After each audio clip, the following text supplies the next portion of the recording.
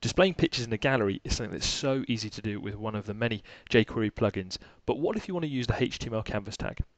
Capital FM recently created a HTML5 showcase page called Be a Star. At the bottom of this page, they show off a rather fancy image gallery. The gallery uses HTML5 canvas, and over the next 4 minutes or so, I'm going to show you how you can get started with something like this yourself. The canvas tag is like a bitmap. Once we draw an image on the canvas, we can't go back and query that image to obtain its properties. Unlike DOM objects, we cannot simply animate them by altering their x and y coordinates. To animate using the canvas tag, you create a loop and then 24 times per second you redraw the entire canvas. If you want to animate an image, it's up to you to hold a reference to that image and then redraw the image by placing it in a different position on the canvas on every tick of the loop.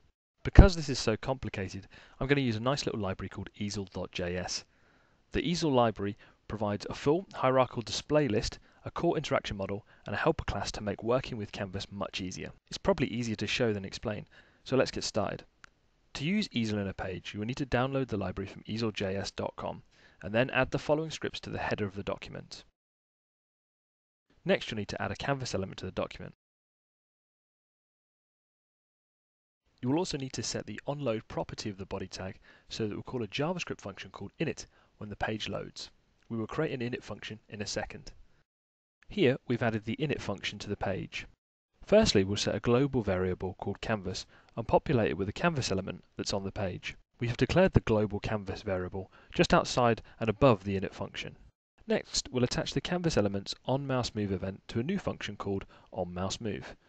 We will create this function later and it will enable us to determine where the mouse is on the canvas and then animate the picture gallery accordingly. Next, we'll populate the stage variable with a new stage object. The stage object is part of the Easeljs library and is used to keep track of all the objects that will be drawn on the canvas. Next, I've added a for loop that adds a number of images to an array called pictures. If you were doing this for real, you would add your own pictures here rather than adding a number of dummy images.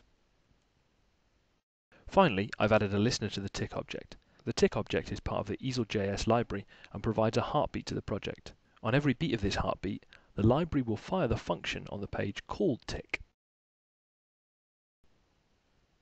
Now you may have noticed that every time I have added a picture to the array, I set the onload event of the image to a function called imageLoaded.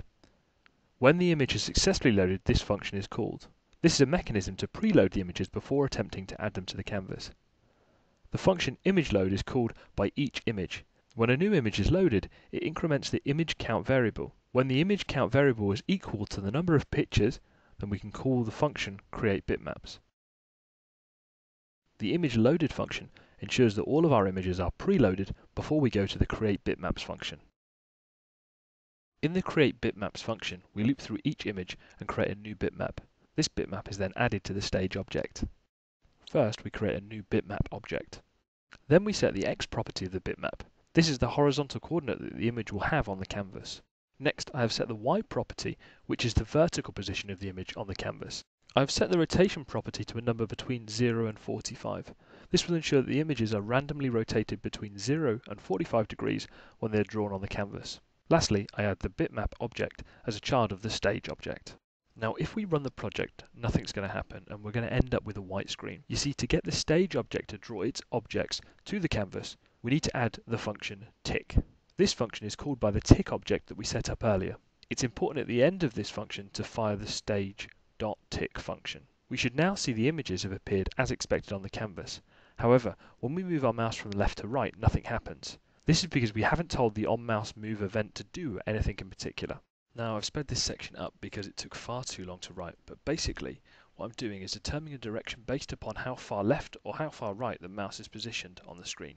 This direction number will be between -10 and 10. Once I have a direction setting, I update the x position of all the images that are children of the stage object. As I'm doing this inside the tick loop, this will give the effect that the images are moving or animating. We should see that now, as we move the mouse left and right, the images move along with the mouse.